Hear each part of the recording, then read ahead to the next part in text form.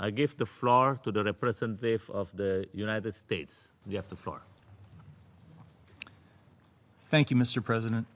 The United States thanks Council members for their efforts to ensure that UNISFA is appropriately configured for the current security situation in Abyei, creating space for the parties to seek a political solution to outstanding disputes. The Council has shown its commitment to helping Sudan, South Sudan, and most importantly, the people of Abyei, to find lasting peace, security, and stability. The changes in this mandate are modest, but they are important.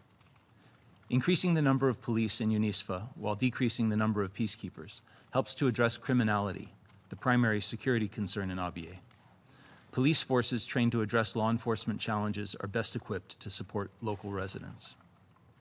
Adding a civilian deputy head of mission expands UNISFA's capacity to manage local-level reconciliation efforts and to engage with the parties as they seek to address outstanding challenges. The United States encourages the parties to capitalize on the rapprochement between Khartoum and Juba and to make more progress in resolving their disputes related to Abyei. This includes implementing this Council's adjustments to UNISFA within the mandated timelines, engaging constructively in the Joint Border Verification Monitoring Mechanism, and working with the AU High-Level Implementation Panel to resolve border-related issues. Thank you, Mr. President. Thank the distinguished representative of the United States.